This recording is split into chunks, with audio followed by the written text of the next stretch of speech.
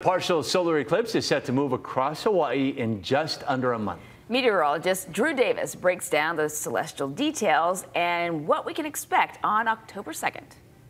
Hey, remember back in April of this year, the total solar eclipse that moved across the continental United States and how we only saw a sliver of coverage here in Hawaii? Well, you've got another chance to see a partial eclipse here on the island chain in just under 1 month. This time, 45 to 50% of the sun will be covered. An annular eclipse is set to move across the southernmost tip of South America, and the eclipse path will begin over the Pacific. Here in Hawaii, we won't see complete coverage, but we'll actually see more of the sun blocked out than what occurred back here on April 8th of 2024. Here's a glimpse at what the eclipse will look like in Honolulu. The eclipse will actually begin at 5:45 a.m., which is before sunrise. That means you won't be able to see it until the sun rises at 6:23 a.m.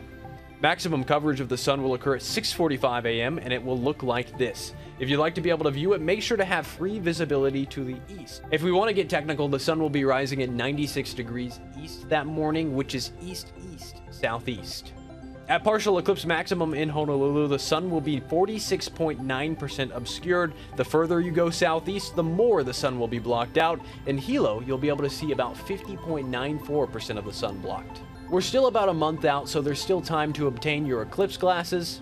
Make sure the glasses are ISO 12312-2 certified to keep your eyeballs safe. And stick with us on the H&M First Alert weather app to get the forecast information ahead of this celestial event.